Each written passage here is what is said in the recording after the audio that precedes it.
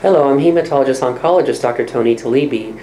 Now we're going to discuss the management of organ-confined prostate cancer with Mark Soloway, Professor of Urology, University of Miami, and truly an internationally renowned urologist. Thank you for being here. My pleasure. Okay. Now let's assume a patient has had an elevated PSA, biopsy's done, patient rolls in for prostate cancer, and it's only confined to the prostate gland itself. What would you recommend?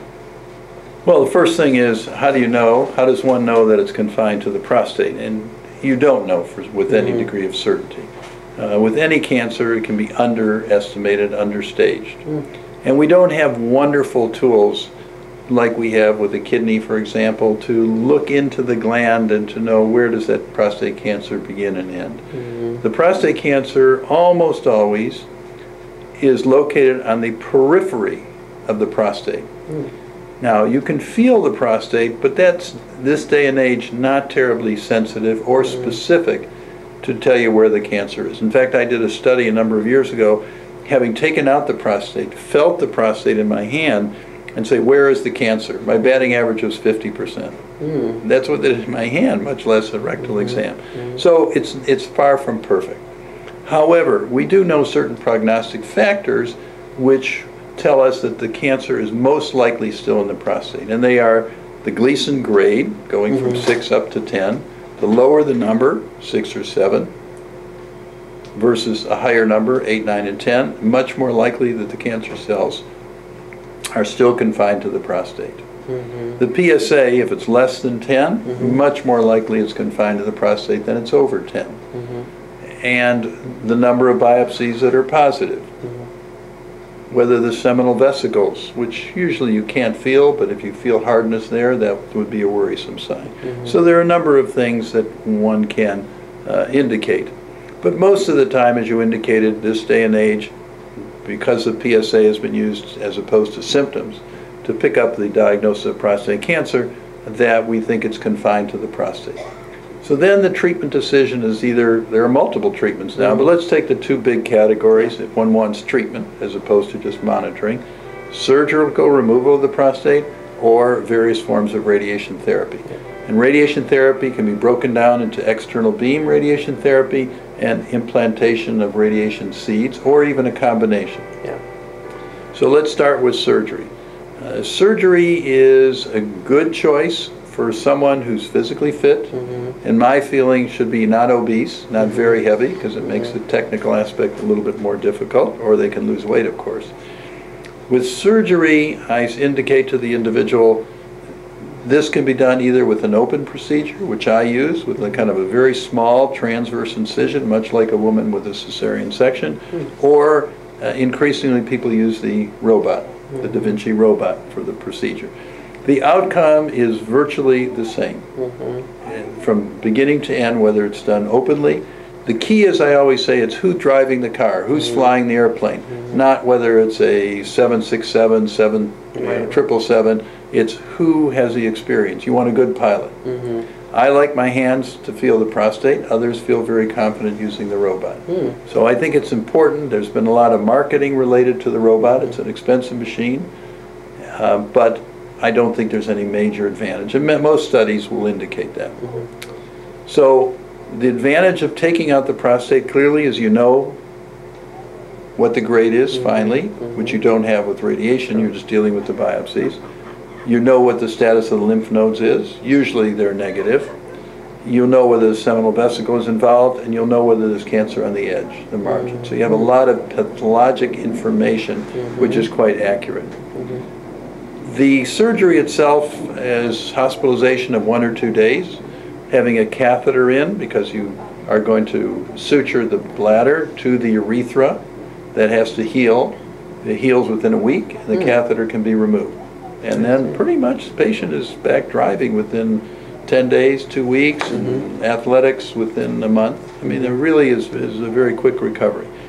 Two issues, though, very important. The first used to be a major problem, much less commonly so, and that is not perfect control of urination. If the surgery is well known, if the surgery is well performed, that figure should only be about 3 or 4% of men. have a significant bother with not excellent control of urination. So that's much, much less frequent with someone who does this surgery on a very regular basis. The other one, which is not so easy to say is a breeze, is erection problems. The nerves and blood vessels that are right next to the prostate have to be perfectly preserved, not damaged in any way by stretching, etc., or there's going to take a period of time to improve. But if the cancer is close there, you don't always know it. So we try to preserve these nerves whenever possible, but even if they look preserved, they may not be. Bottom line is, even with an attempt at preserving them, approximately somewhere between, depends who you talk to, and whether it's the patient or the doctor, it's hard to know perfectly what goes on in someone's bedroom. But I would say at least 1 in 5 men, depending on their age, are not going to have good erections, even with the PDE5 inhibitors that are used so commonly for help with erections. So that's important. Now, if a man is 40 or 50 versus someone 70 and above, they're much more likely to have return of erections. I tell men over 70, if you have your prostate removed, although erections may not be as important, but they're pretty unlikely to be anywhere near as good as they were, and most men will not have good erections, even with pills. Wow. So that's, for a 50-year-old, that's a major hit. Even if someone's got to be in that 20% who don't have erections. So that's very important to emphasize. Radiation therapy is much less likely, certainly initially, to give problems with erections. There can be radiation damage to those nerves and blood vessels, but that tends to be a late occurrence. So that may not occur initially, but over years, as you know, radiation doesn't go away. They may start out with good erections, 2, 3, 4, 5 years down the road, their erections start declining. And then you really know it's their age, some antihypertensive medication they're taking, or what is causing, because as men age, erectile dysfunction becomes increasingly common anyhow. But the bottom line is, for treatment of prostate cancer, that is the major risk factor. It's less likely with seeds than with external beam. And the exact figures are hard to know. But the point is, it is a risk. Radiation therapy is being done much more precise than it was many years ago. They now have little GPS seeds that can be put inside the prostate. So when the fancy multi-million-dollar radiation therapy machines are used, they know exactly where the prostate is. The machine does. Hopefully the operator, the technician does as well. But the radiation can be positioned very nicely. One of the types of radiation is proton beam. This is often a question. Should I go off to this or this center? There are only about 5 places in the country where so-called proton beam radiation can be used. There is no evidence that proton beam is any better for the treatment of prostate cancer, for the cure of prostate cancer, than is external beam radiation therapy. So that's an important point to add. So those are the 2 major approaches, surgery or radiation therapy. There are some that are starting to be utilized more because we have more men with low-risk prostate cancer that may need no treatment. One of them is freezing the prostate. Another is using high-intensity focused ultrasound. That's not FDA approved. The cryotherapy is FDA approved. There are some complications with each. None of these are perfect. Again, erection problems with the cryo is more common than with the HIFU, but we don't know how well the HIFU works. When would you recommend cryo versus radiation or surgery? You're not talking to someone who favors cryotherapy. And the reason for that is, I think if you're going to treat the prostate, you must treat the entire gland. There are many who would disagree. They say, look, if we know where the cancer is, let's just attack that part with freezing or ultrasound waves, because we can also always do it again. And they may be correct. But my concern is, as I told you, even if I have the prostate in my hand, I don't know where that cancer is. The biopsies aren't that perfect. And we know when we take out someone's prostate and we serially sample it, often you find 4, 5, or 6 areas of cancer. It's not just one area. So if you're going to treat someone with cryotherapy, you have to freeze the entire prostate, or that's at least the common way. If you do that, almost all men will have significant problems with erections. I see. Whereas with surgery, I told you, depending on their age, only 20% will have a problem.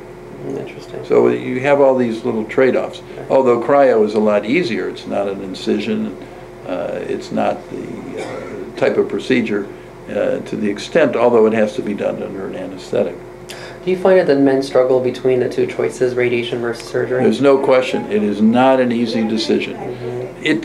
Once you fully explain it and spend the time talking about it, there are certain men, I would say the majority, that either are going to say, I want this cancer out of my body, or I don't want to take surgery with a higher chance of erection problems. So most men are not on the fence after you have a thorough explanation. Now what I do is, and I think this is also important, and there are many groups that will help with this, is to say, you know what, remember, there's no emergency. Talk to men who have had both. I give them a list of many men who have had their prostate removed of all ages, and English and Spanish, since we're here in Miami. A lot of men would prefer talking about this in Spanish, and a lot avail themselves. And I think that's helpful. Talk to someone who's gone through that treatment. So I think that's important when you do have time to make a decision. That's very smart.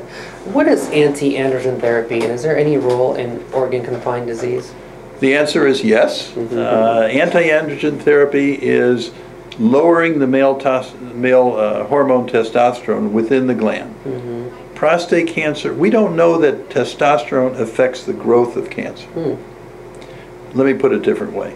We don't know that men with a higher testosterone are more likely to have prostate cancer, or men who are given testosterone are more likely to have prostate cancer. We don't know that it causes it in any way. What we do know is if you take someone with advanced prostate cancer, which was done many, many years ago for a particular reason, and give them testosterone, the cancer will grow.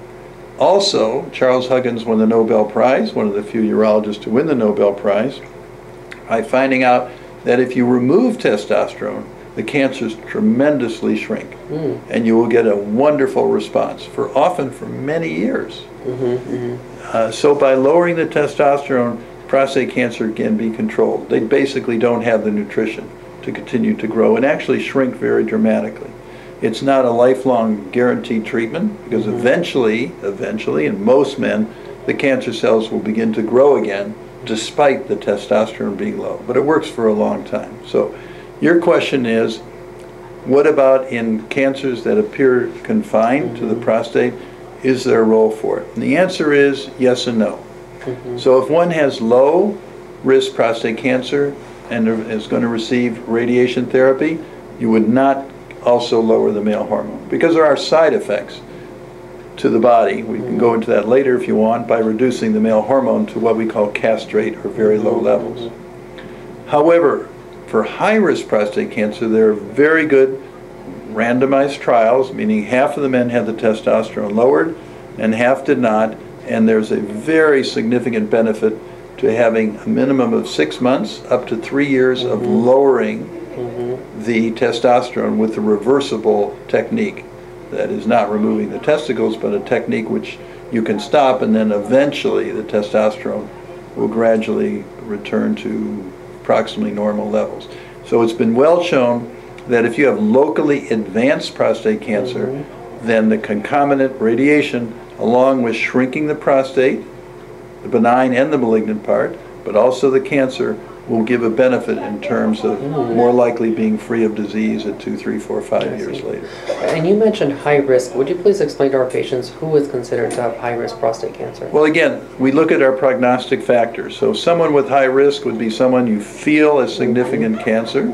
Probably the prostate isn't very movable on the rectal exam. A higher Gleason score, many biopsies being positive, or a PSA above 10.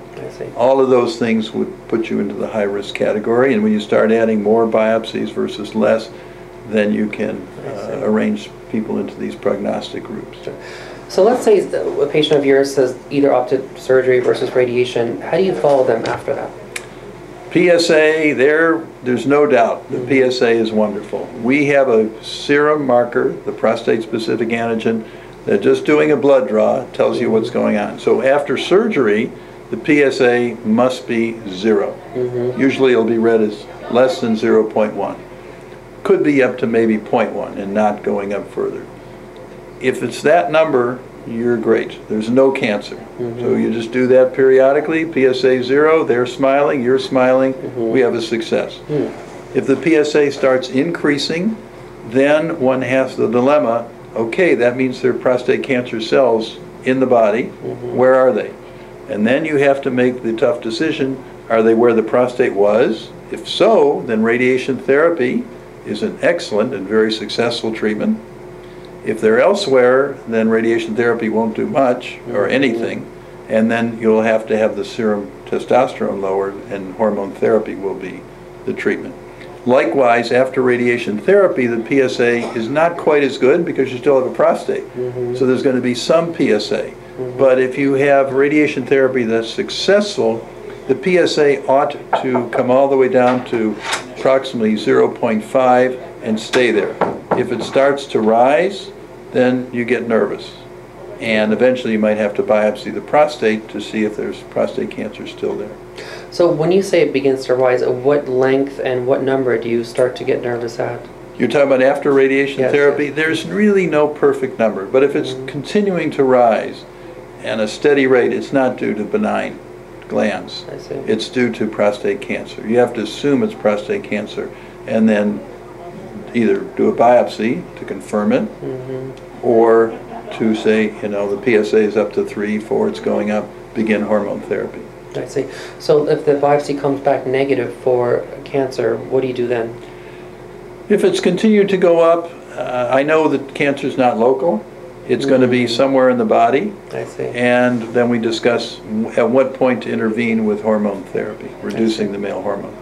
So let's get back to the hormone therapy. What are the side effects of hormone therapy? The side effects of hormone therapy vary quite a lot among individuals. I've had, for instance, a gentleman stands out, he was 77. His PSA was going up after surgery. I think it was in the 3 or 4 range, and they were very nervous. He had one shot of an LHRH analog, which is an injection which will go to the pituitary gland, block the stimulus from the pituitary that tells the testicle to make male hormone, testosterone. And by doing that, again, within 3 or 4 weeks, the testosterone is at, quote, almost castrate levels. For this gentleman, there was a dramatic change in his personality. He got very depressed, and his wife really had difficulty dealing with him. We stopped it. Fortunately, it only had 1 injection and reversed. But he had a very profound benefit in his cancer and didn't need to be retreated for some period of time. And then we used a different medication, an anti-androgen. So there was a dramatic example. So what are the side effects? Weight gain, mood changes, muscle mass loss, obviously decreased libido, loss of erections as a rule. Those would be the main, bone loss. So there are many effects on the body related to lowering the male hormone. Now, many men, particularly older men, and hot flushes, which are a nuisance, will say, you know, I really don't notice anything. And others really are bothered by 1 or more of these. So it's rather variable. Are they severe? No. Compared to chemotherapy, it's a piece of cake, really. But yet, it's not something you would use if you could avoid it. And so, for many men, getting back to clinically localized, the goal, I think, when you've diagnosed them then, is to avoid during their lifetime hormone therapy as a major objective. So someone who's, let's say, on active surveillance, your goal is to make sure you treat them. So therefore, in their life, they don't have to have hormone therapy. Because you have a local treatment initially, and eventually, if the cancer spreads, then local treatment won't cure them. So you always have to have that in the back of your mind. You want to avoid hormone therapy. I see. What if the PSA begins to rise even when one is on hormonal therapy? What does that mean? That means the cancer is not perfectly responding. The cancer has learned to grow despite the testosterone being low. So the first thing to do is make sure your testosterone is very low. Then usually what we do is we will add an anti-androgen to block the testosterone coming from the adrenal gland. Mm-hmm. And there are pills that will do that. Yeah. And just over the last couple of years, these pills have got smarter and smarter. So we now have 3 or 4 medications that will block the extra male hormone in the body, those not just coming from the testicle, but from the adrenal gland also. Exactly. So that is usually the next step if the PSA is going up despite having the testosterone at a very low level. If those don't work, fortunately chemotherapy, the taxane, has been very effective. Most men, I would say well over the majority, will have an excellent PSA decline as a result of chemotherapy. And that usually will sustain people for a couple of years. And there are now other chemotherapeutic agents that are coming on board also that work in prostate cancer. I see. So there's a new controversial treatment. It's called Provenge, Spinosol T. What are your thoughts on that? Well, Provenge, as you know, is presumably an immunologic approach to prostate cancer. Without going through a lot of logistics how it's done, it's a several-week course, 3 infusions. The key part of it, which I have a little trouble with, is that every other treatment we have for prostate cancer lowers this PSA that we've been talking about for quite a while. Provenge does not do so. So that makes me concerned at what's happening there. However, when the randomized trial, men who received Provenge lived 4 months longer than those who did not have Provenge. And it's a randomized trial, so that's why the drug is approved, and I think it's going to take probably a few years to know how successful it is. In the general population, how many men respond. I see. So the school's out. I see. And when do you begin to refer the patient to a medical oncologist like myself? Right. So I feel very comfortable in carrying someone through the various types of hormone treatment. Once it gets to chemotherapy, the main part about that, many years ago I was involved particularly in bladder cancer, but also in prostate cancer, giving my own chemotherapy. Before there were wonderful medical oncologists who said, look, I'm going to do GU oncology, and really took an interest in it. Because the urologist is well aware of the local problems, the voiding problems, whether the kidney's obstructed, and one can learn about the chemotherapy and hormone therapy.